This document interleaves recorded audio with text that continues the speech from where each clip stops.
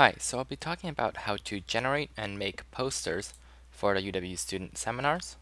And again, this video is for organizers for UW student seminars. So first of all, the first step is to go to the repository, WMSS/seminar, and if you go to the README, there's a link to the marketing poster. So it's the fourth link. If you click that, it will take you to the marketing poster. And what this is just automatically generated poster. Now, let's say the title's too long, maybe it overflows, and you don't want that to happen. You can actually edit the field. So if you click it, you can change the content of the title. This field is also editable, so you can change that if need be. And this field is also editable. So check the poster for any problems and edit out the problems if there's a need to. The next step is to take a screenshot of the poster. So I'll do this with Firefox. On Firefox, what you can do is you can right-click the poster and press Inspect Element.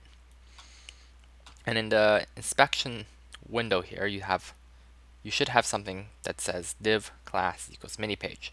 So that mini page is the poster itself. It's 850 pixels by 1100 pixels. And what you can do is you can actually right-click and press Screenshot. Now, if you do this directly, you get a picture of resolution 850 by 1100. Sometimes you might prefer a higher resolution. So to do that, what you can do is actually zoom in twice. So on Firefox, you can press Control plus, or Control equals rather, and you can see up here the zoom is right now, it's at 110%. You can zoom up to say like 300%, and that will get the resolution up to 9 times as many pixels as 850 by 1100. So if you screenshot that, what it will do is it will save an image to your downloads folder.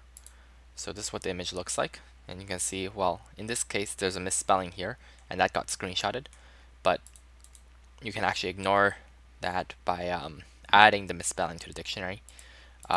So that would avoid the underline, but otherwise you have a picture and has resolution about 3 times what default is, which is fairly decent enough for a poster.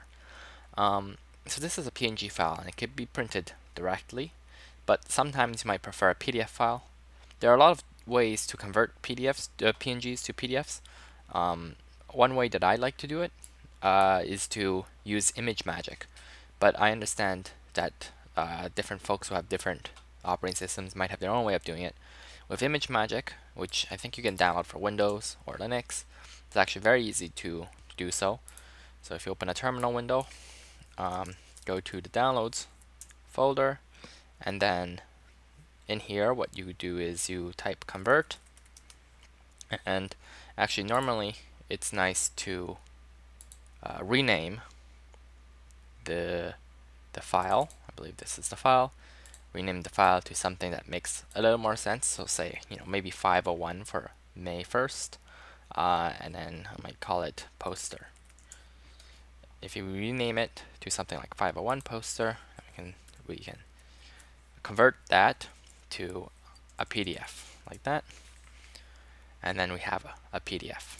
You can open it. You can see here's a PDF. It's ready for printing. That's basically it. Thanks for watching.